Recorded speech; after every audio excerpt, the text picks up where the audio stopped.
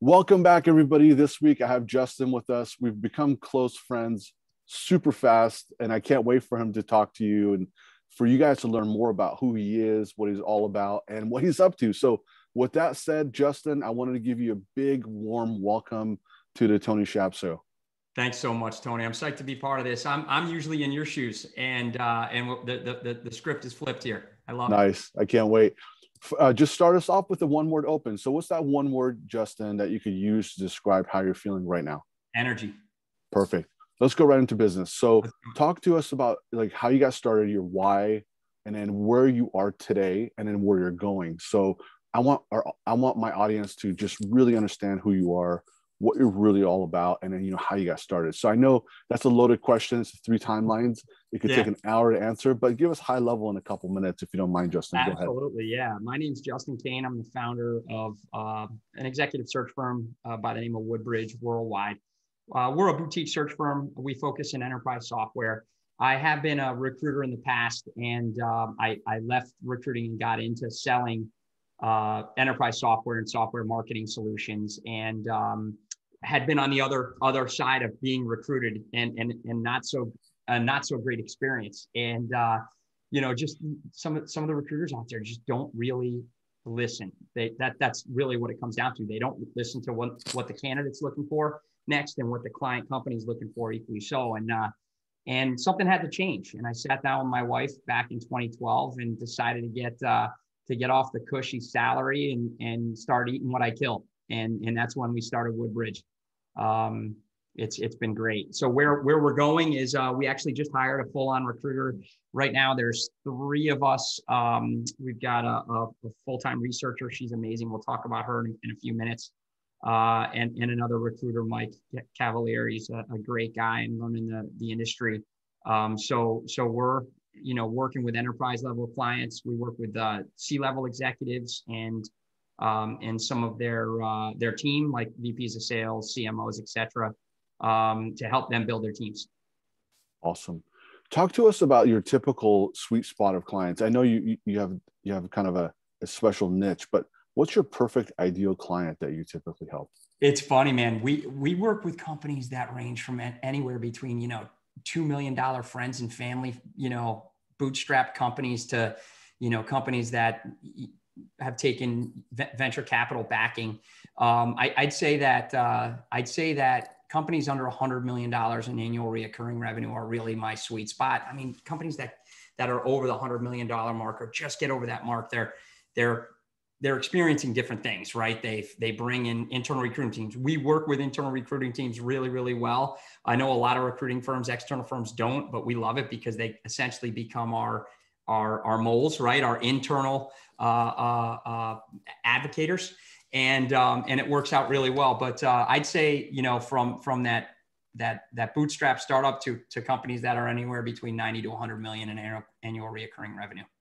That's awesome. I've been in organizations before where we had a full department of HR, but the recruiting firms came in and they almost added jet fuel to the fire. They helped out HR because, HR is in there interviewing, pre-screening, background checks, new day hire stuff. And then they're like, oh no, we need to fill the top of the funnel with new candidates. So that's great that you said that. Let's talk about a recent win, Justin. Can you share with our audience something that you recently experienced in a business context that you consider a big W, and also what you learned from it? You know what, man, I'm going to go way back to 2012. Actually, the biggest win was our first placement. As I said, the wife and I, Cindy and I, sat down and decided to take this on. And it was nerve-wracking. It was a little nerve-wracking. I went 3 months without a paycheck, right? And but thankfully thanks to her, we had prepared financially to make it that time frame. And we got the first placement. I was paid within 3 months and it was off to the races. It's been great.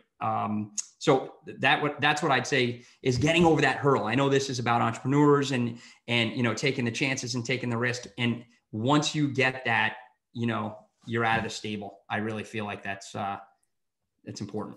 That's awesome. Never looking back after that first client that, that's how you got a real business. I mean, you already got the experience and all that good stuff. Let's talk about a not so recent win. I want to say it in a nice way, like I say failure, but some people don't like that word, but Failure's good. right. It is what it is, as long as we learn from it. So share with us, a failure that you I'm going to had. throw you for a loop on this one, man. I'm the Okay. biggest failure. The daily struggle. It's me. It's getting up every single day. It's telling myself I'm the best recruiter out there. It's telling myself that I'm great at what I'm doing.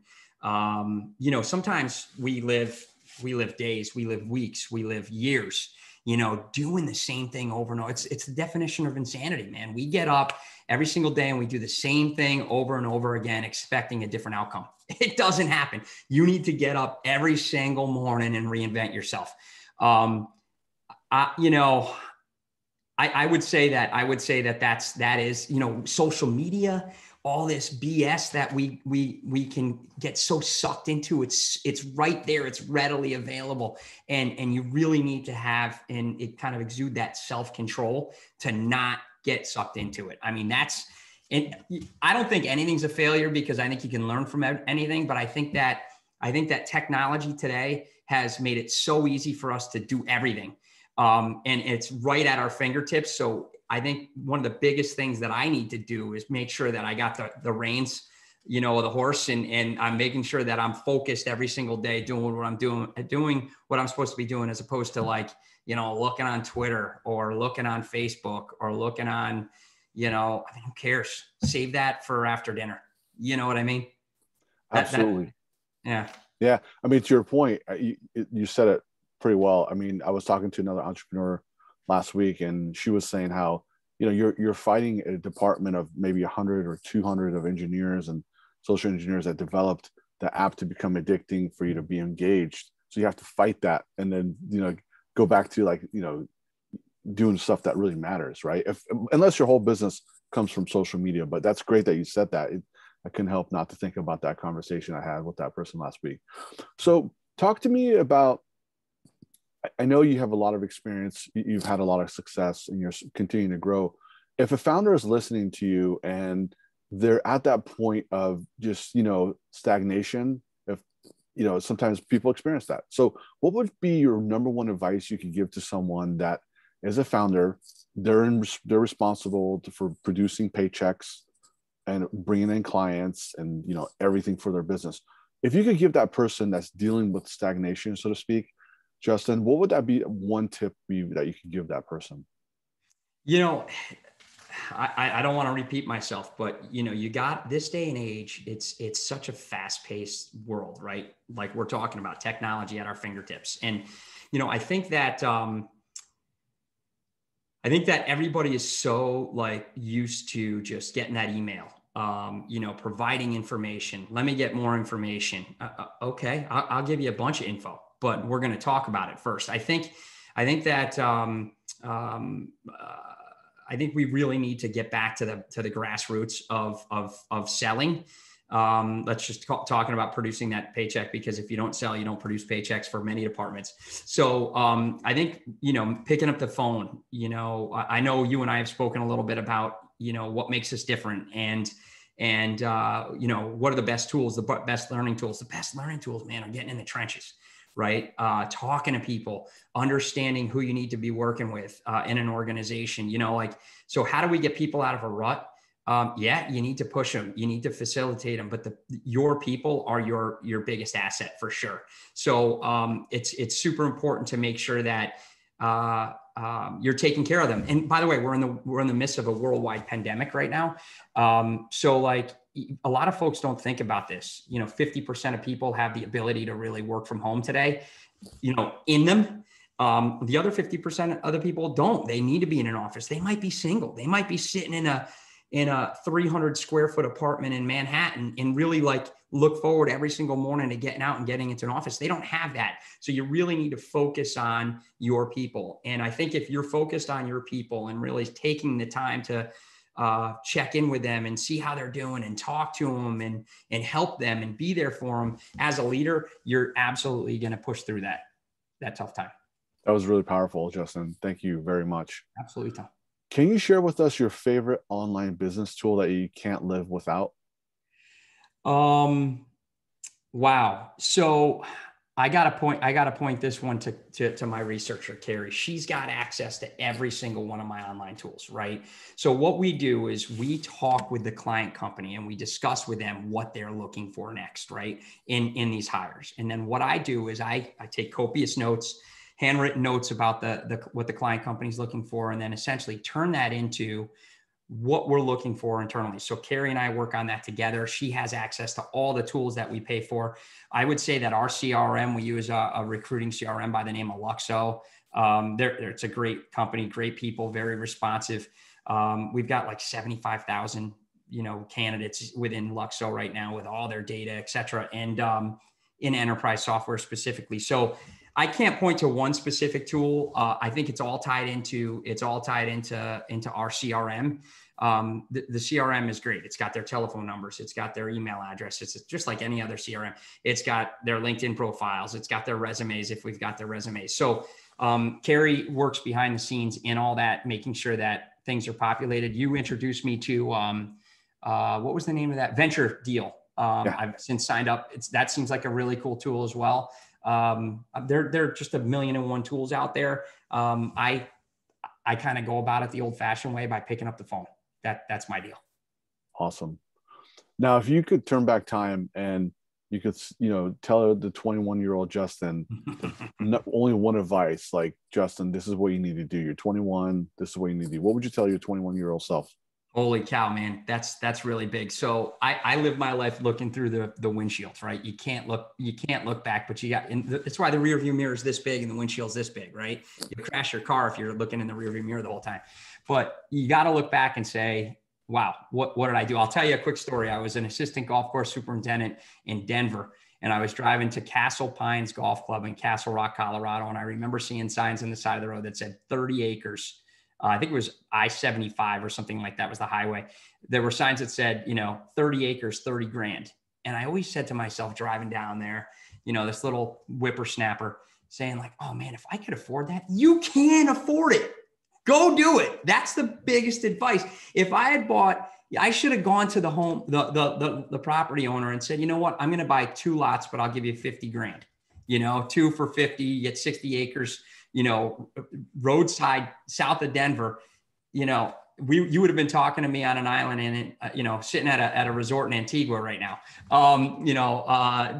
So the whole thing is like, what if, there is no what if, just freaking do it. That's the one thing I look back on is like, if I had gotten into this earlier, and known my value and the value I could bring to both client companies and candidates alike, man, it's, you got to just jump in. You got to try. And you know what? There are a lot of failures. I started this online resume builder because I felt like a lot of resumes out there were, quite frankly, crap. It was called eResi, 20 grand, complete failure. Complete failure. Nothing ever took off. The LinkedIn I was scraping stuff off LinkedIn. They were changing their algorithms. It didn't work. You got to try things and you got to fail. As a coach, I talk about trying something hard, failing, trying it again, failing again. That's how you're going to get better at things. So, but you got to change as you're failing. And so you can get better, if that makes sense. Yes, it does. Thank you. Now, what's that one question that I should have asked you that I didn't? Good question. It's actually a question I ask on my podcast as well. Like, hey, if you were in my shoes, what's one question I would ask that you would ask that I didn't? We're a boutique search firm and we command higher fees than, I got air quotes for people that are listening to this around my head, than industry standard. There is no industry standard for the best. I'm telling you right now. We don't just source candidates off a resume pool and send them in. We spend, collectively 2, maybe 3 hours with candidates before they're even presented. So I guess the question is why do you deserve these large fees? What makes you better than all the others? And the fact is that we're in the market. You're talking to, a founder of a recruiting firm that has actually sold technology before into major brands like Hertz, like Target, like Avis, big brands. And, we understand what it takes to be successful. So it's much different than, some of these other recruiting firms that, are driving people to determine how many calls did you make today? How many people did you connect to? How many new job orders did you get? How many send outs, meaning how many candidates did you recruit to send out to a specific opening? How many placements did you make? That's not what we do. We align ourselves and understand the unified marketing message that the customer, our client company, is trying to get out, and we convey that. We essentially act as an arm to the organization. Does that make sense? It does. That was very clear. Thank you. How can our listeners get a hold of you if they have any questions or if they want to find out more information? I'd love them to get a hold of me, man. If they can't find my contact information, they ain't looking. I'm on LinkedIn. You feel free to post my email address. I'll send you have my direct email address, but we can share that here. My LinkedIn profile, our website, Facebook, our own podcast, the list goes on. And you and I are going to be doing a lot of this together. I feel. Absolutely. Yeah. I can't wait. And I'll be sure to put your links in the bio, in the show notes as well. So with that said, sadly, we're at the end here. If you could sign us off, Justin, with the one word close, go right away. Go right ahead. One word. God, I've got so many words here. Try it. Just go. Just do it. I love it. Justin, thank you so much. Thank you for taking the time to come on to my show. And now we have a better understanding of who you are. We went from not knowing who you are to understanding exactly who you are and what you do and who you do it for. So I'm super grateful for that. And I can't wait to have you back on here sometime soon. We definitely will, man. And I'm going to reciprocate. So we'll get you on our podcast as well. Thank you.